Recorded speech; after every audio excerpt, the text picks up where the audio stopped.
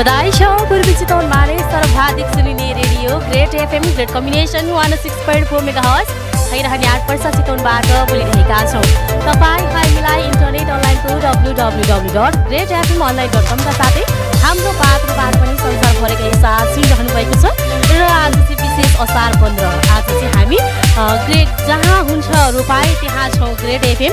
आज चाहिँ असार 15 विशेषमा चाहिँ हामी गाउँ गाउँमा जहाँ रोपाई हुन्छ ग्रेट एफएम चाहिँ त्यही आउने हाम्रो अभियान थियो भन्दा नि हुन्छ वास्तवमा। र आज चाहिँ हामी राष्ट्रिय आधारभूत विद्यालयमा चाहिँ आइपुगेका छौँ। यहाँ चाहिँ रोपाई देख्न सक्नुहुन्छ तपाईँले मजासँग रमाइलो गरिरहनु भएको छ। रोपाई चलिरहेको छ, हिलो छ्यापा छ्याप भइरहेको छ र हाम्रो साथीहरू पनि सहकर्मी साथीहरू पनि देख्न सक्नुहुन्छ। उमाजी र रिताजी मजासँग धान रोपाई गरिरहनु भएको छ भने मलाई चाहिँ क्यामेरामा साथ दिइरहनु भएको छ रामेश्वर रिजालजीले। र आज चाहिँ दही चिउरा खाइन्छ, दही चिउरा खाएर असार 15 मनाउने पनि गरिन्छ। र तपाईँले पछाडि देख्न सक्नुहुन्छ एकदमै यहाँको विद्यालयको विद्यार्थीहरू चाहिँ मजासँग धान रोपाई गरेर हिलो छ्यापा छाप गरेर कति रमाइलो गरिरहनु भएको छ। र यसै क्रममा चाहिँ म चाहिँ अब कुन विद्यार्थीहरूसँग कोही विद्यार्थीहरूसँग कुराकानी गर्न जाँदैछु।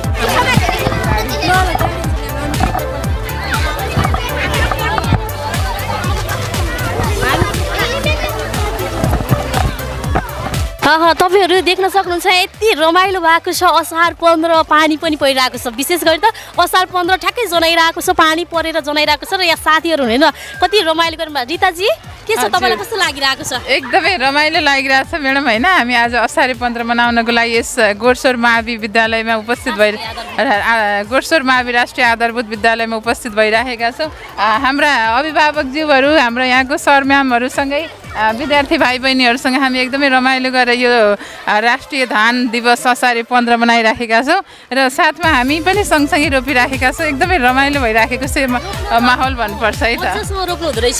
ल सानोमा गाउँघरमा हुर्केको खेलेको होइन, अब आफ्नो संस्कृति आफ्नो त्यो मौलिक परम्परालाई त अब हामीले कहाँ बिर्सिन सकिन्छ र होइन।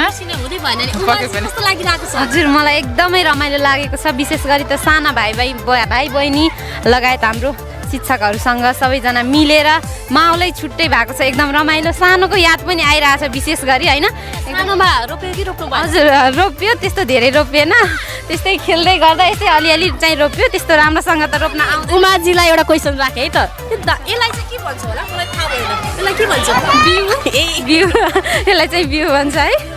हजुर त्यही त एकदमै रमाइलो भइरहेको छ है। एकदमै भाइ बहिनीहरू पनि एकदमै खुसी देखिन्छन् होइन यो माहौलमा। रमाइलो छ माहौल चाहिँ। भाइ बहिनीहरूले पनि एकदम राम्रो तरिकाले रोपिराख्नु भएको छ होइन।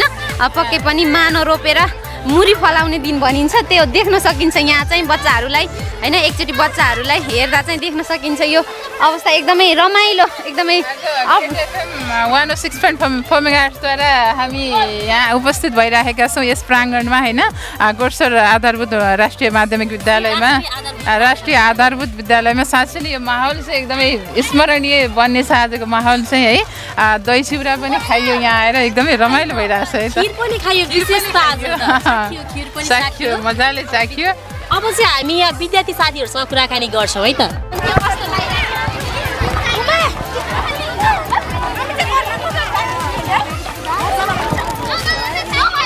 सबैजनालाई मेरो नाम अस्मिता घिसिङ, रोनिका विश्वकर्मा, पुष्पा गुरुङ।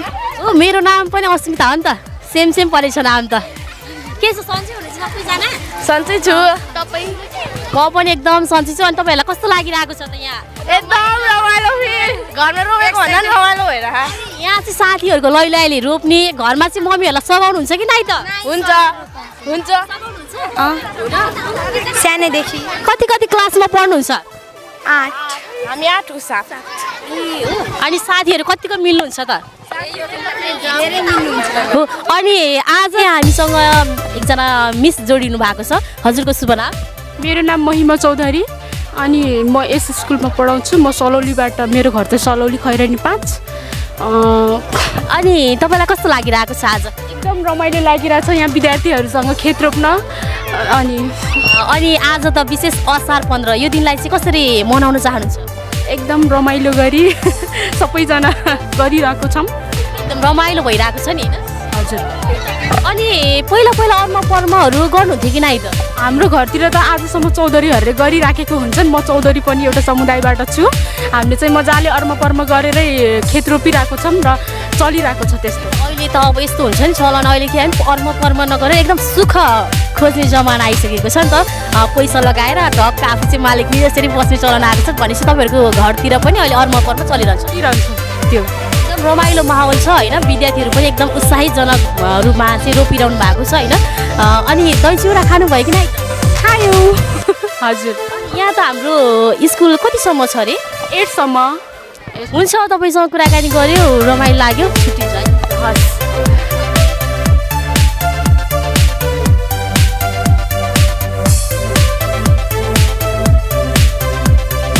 सुन्नु भएको छ कि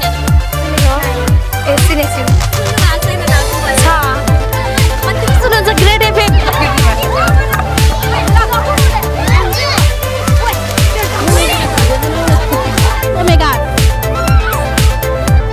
हजुर नमस्ते। नमस्ते। आरामै हुनुहुन्छ?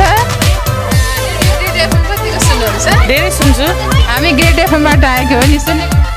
सुन्छु एकदम। अनि आज जुन यो माहौलमा हुनुहुन्छ राष्ट्रिय धान दिवस असारे 15 मनाइराख्नु भएको छ होइन, कस्तो लागिरहेको? खुसी लागेको छ। खुसी लागिरहेको छ है। तपाईँ यहाँ अभिभावक रूपमा हजुर मेरो छोरी रोपाइँ गर्दाखेरि अर्म पर्म गरेर गर्नुहुन्छ कि रोपाइँ गर्नुहुन्छ कि खेताला लगाउने के छ तपाईँहरूको सिस्टम? लगाइन्छ अर्म पर्म पनि गरिन्छ। अनि आज दही चिउरा खानुभयो? एकदम एकदम धेरै धेरै रमाइलो। अनि सानोको याद आइरहेको छ कि छैन आज तपाईँ? एकदम पहिला आमाहरूसँग होइन गइन्थ्यो रोपिन्थ्यो नजा भन्दा भन्दा नि रमाइलो हुन्थ्यो। त्यस्तै रमाइलो क्षण भइरहेको छ आज बच्चाहरूसँग बसेर रोप्न पाउँदाखेरि। भनेपछि हामीले जुन यो हाम्रो परम्परा छ धान रोपाइँ गर्ने अर्म पर्म गरेर जसरी मनाउँछ असारे 15 जुन एउटा दही चिउरा खाएर होइन, यो परम्परालाई हामीले जोगाइराख्नु चाहिँ हाम्रो लागि कस्तो राम्रो हो जस्तो लाग्छ कि? एकदम राम्रो हो नि। अब अहिले धेरै परम्पराहरू बिर्सिँदै गइसक्यो होइन। कल्चर विदेशी कल्चरहरूले छोइसक्यो। यो कल्चरहरू जोगाउनु भनेको एकदम हाम्रो भाग्यको कुरा हो। यहाँलाई धेरै धेरै धन्यवाद है। थ्याङ्क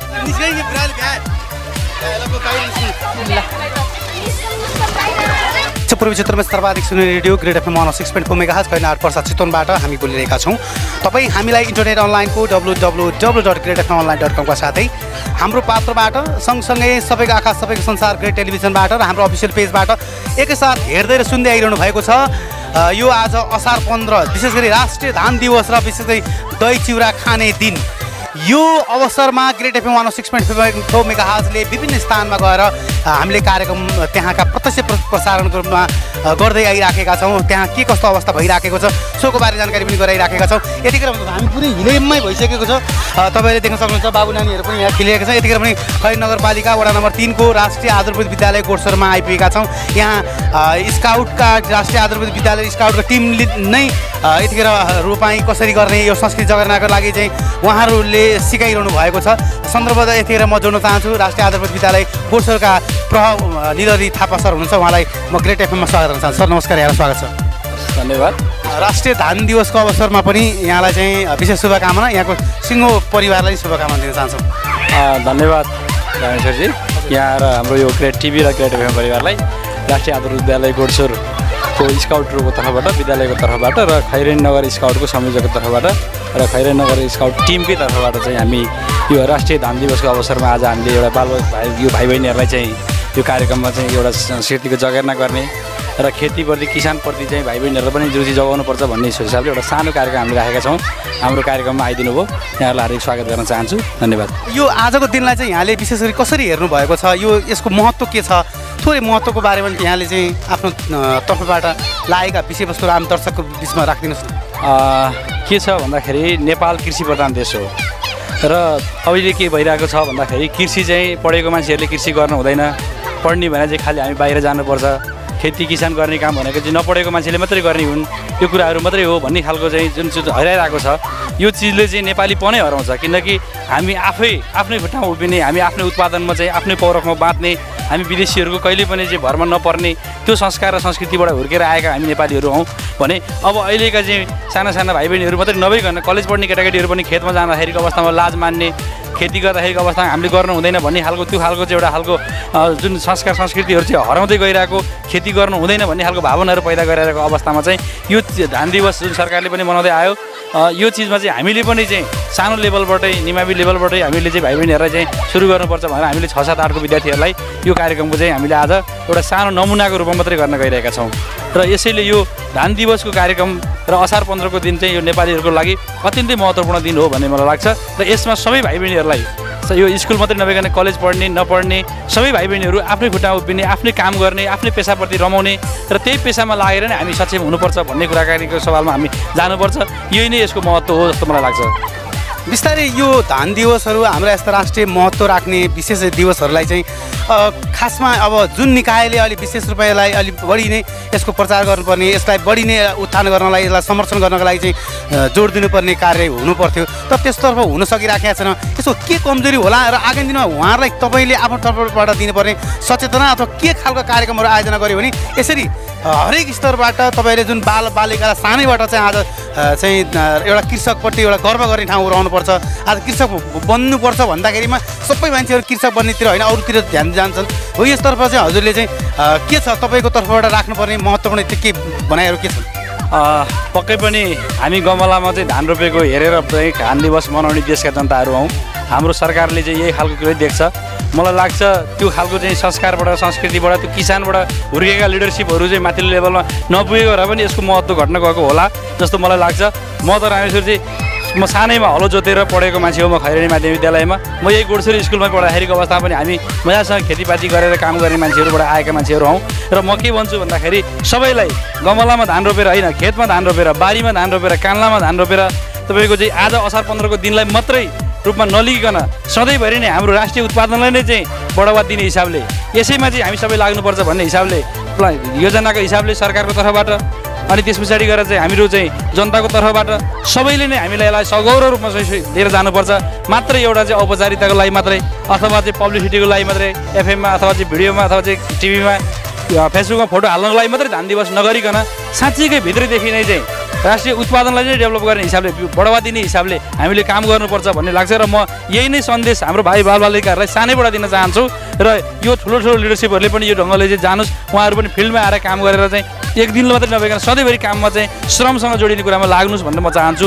हस् अभिभावक र कृषकलाई अन्तमा के भन्न चाहनुहुन्छ मेरा अभिभावकहरू देख्नु भएको छ हामी किसान परिवारकै मान्छेहरू छौँ यहाँ सबैजना हाम्रो सबै अभिभावकहरू पनि यहाँ तपाईँले देखिरहनु भएको छ एकदम सक्रियतापूर्वक चाहिँ आइरहनु भएको छ यो सधैँ हामीले निरन्तर जारी राख्नुपर्छ सधैँभरि यसलाई हामीले चाहिँ बढावा दिँदै जानुपर्छ पढ्दै कमाउँदै कार्यक्रम अहिले नेपाल सरकारले पनि यसलाई एक्सेप्ट गरेको छ अब हामी मात्रै एउटा चाहिँ औपचारिक कागजी हिसाबले कोरा पढाइ मात्रै नभइकन व्यावहारिक सिपमूलक उत्पादनमूलक सिपमा हामी जाग्नुपर्छ यहाँहरूको छोराछोरी यसमा लागिरहनु भएको छ यसमा अझै अरू परिवारभित्रका मान्छेहरूलाई पनि बाहिर रहने भाइ बहिनीहरूलाई पनि यसमा जोडिनको लागि मैले अभिभावकहरूलाई अनुरोध गर्न चाहन्छु मेरा अभिभावकजीहरूलाई मेरा शिक्षक साथीहरूलाई मेरा चाहिँ राजनीतिक दलका नेता साथीहरूलाई सरकारमा रहेका तिनै तहका सरकारका चाहिँ नेतृत्वहरूलाई सबैलाई नै चाहिँ यो खालको शिक्षामै पनि यो खालको कार्यक्रमहरूलाई व्यावहारिक कार्यक्रमहरूलाई लागू गर्नुपर्छ भन्ने कुरा म भन्न चाहन्छु हुन्छ समय र विचारका धेरै धन्यवाद हस् धन्यवाद सर